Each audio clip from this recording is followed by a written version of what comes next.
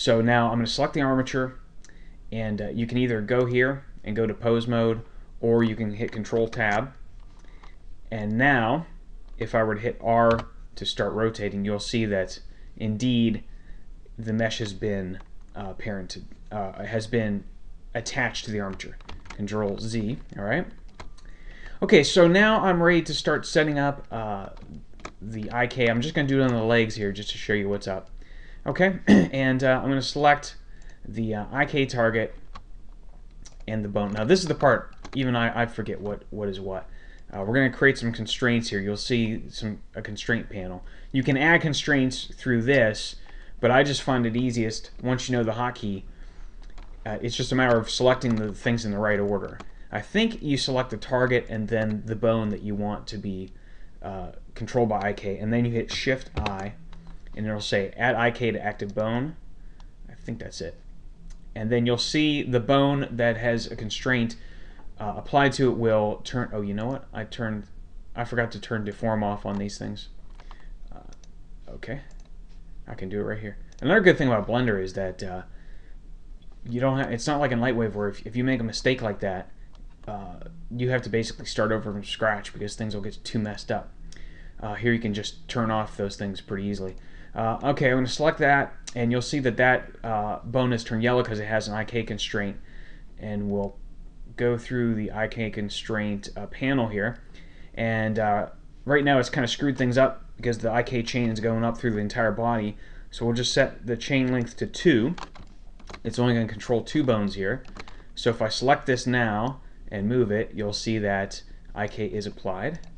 Alright, let's do the same thing here. Select the IK goal, and then select the bone, and then Shift I, and then chain length set to 2 in this case. Alright. Now I'm going to want the feet to stay pinned because right now you'll see that because of the way we parented things, if I select what I call the IK mover and move that, you'll see that this is why I did this parenting the way I did in the beginning. If I select the main mover, this thing in the front, I can move the entire object. If I select this, I can control the IK movement of the hips and stuff, okay? And as you can see, the IK is extremely stable. It doesn't flip or anything, all right? So I'm going to add a rotation constraint on these feet so they don't go through the floor. And let me see, I think you select the bone and then the target, and then you Control-Alt-C. Uh-oh, I have brought up same time connect somehow. Control-C. Nope. Unfortunately, my keyboard shortcuts are being co-opted by another program. So I'll have to do it from, it's Control-C will bring up a menu. It's much nicer, and then you just go to copy rotation. Alright. Well, I guess it's a good way for me to show you the other way of doing this. I didn't name any of these bones here, so I guess I'll have to do that now. I'll call this foot.L. I'll call this foot.R. And I'll call this foot.IK.R.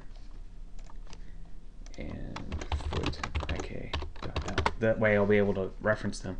And I can see, I think I have made the mistake. I've selected these in the wrong order. The order you select them determines what's going on. Actually, I don't have to. I'll just hit this X button here to delete that constraint. Since I'm doing it manually, I'll just select the object I want this constraint applied to, copy rotation, and now we're going to try, and we have to type the name in here manually. And first, under target, we have to select the armature. And so we have named it just plain old armature, so armature. When we hit enter, you'll see this BO. It doesn't stand for body odor. It's I guess something object. And now let's see, the object is called foot IKL. I think we can just copy that and paste that in here. Yes. Hit enter. Okay. And so now when we rotate the IK target, the foot gets rotated as well. Okay. All right, so we'll do the same thing for this one. we'll select the foot, and we'll copy the rotation. Target is armature, and the object is foot ik.r. And as you can see, it copies that rotation. So now when I select this, the foot target, it is done correctly. And now that we have that done, let's go ahead and move this around. And as you can see, the feet stay planted. The feet are deforming kind of strangely because of the fact that I had unfortunately forgotten to turn the deform off on those controllers, but we can go in and weight paint those later. Let me go ahead and hit shift, and now I've got the translate and rotate controller. So as you can see, I can move this guy around and all that, and I can go ahead and move him in various different directions. I can move his, oops. You know, I probably should have, come to think of it, parented the spine to the IK mover instead. So I'm going to hit tab to go back into my edit mode. You'll see here it says I'm in edit mode. And I will hit Alt P to clear the parent. And I'll select this and hit Control P, keep offset, hit tab. Okay, so now I got that. That's what I wanted. I wanted to, you can see when you reparent stuff, it doesn't screw up. So now I can make this guy like dance a little jig here because of the fact that his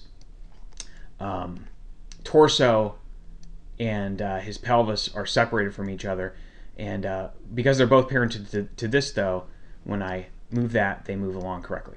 Alright, so that is, and of course you can rotate these, you can rotate the head. Later on I'll show you how to get the deformations looking nicer by weight painting these targets, but as you can see, it's pretty nice dealing with all this stuff in Blender.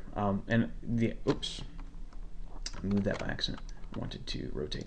As you can see, and I'll get into all these buttons down here, you know, what they do and how to add, put the armature pieces into various layers and stuff so that you can have a lot of control over. But just in a few minutes here, we were able to create a fully functioning character who does quite a lot. You could do quite a bit of animation with this guy. And what did it take us, like, 10 whole minutes to do this with me stopping to explain everything? So it's quite a good feature, and I hope you get to enjoy using Blender.